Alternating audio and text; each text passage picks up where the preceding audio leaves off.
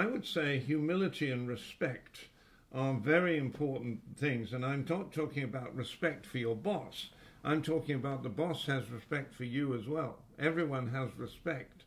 So those are the sort of things that ought to be in the business world. And also the other thing I mentioned there just now was humility, because the tendency for people who are in a important position because they're the chief executive or whatever it is, they don't have humility. They said, I'm the boss, I know.